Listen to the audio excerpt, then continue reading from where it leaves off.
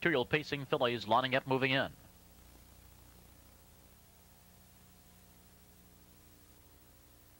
In the stretch. Here they come. And to the ball for the Kentucky Standardbred Stakes. From the far outside, it's Preponderance, who is hustled out quickly to take the lead. Life Matters, also aggressive in the early stages.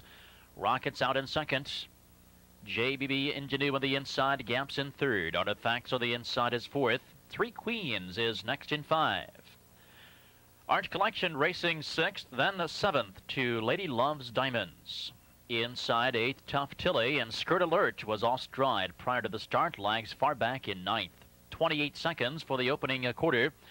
And Tim Tetrick has Preponderance on the front leading the way, but it's short-lived as LaChance moves Life Matters to the outside, and she quickly will take the lead. Life Matters taking command.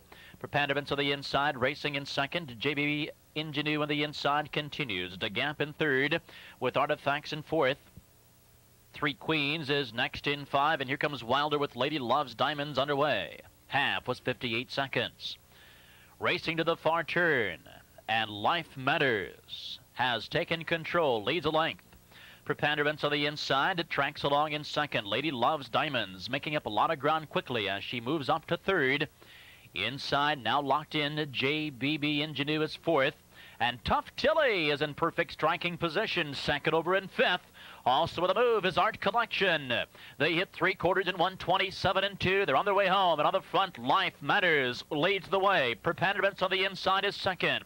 Lady Loves Diamonds and Tough Tilly on the outside. JBB Ingenue splitting horses as they come to the eighth pole. And now Wilder has Lady Loves Diamonds on the front leading the way. JBB Ingenue on the outside. And now late pace from Art Collection. And widest of all is Three Queens to the wire. Lady Loves Diamonds, and Wilder will take two in 1:56 and 1.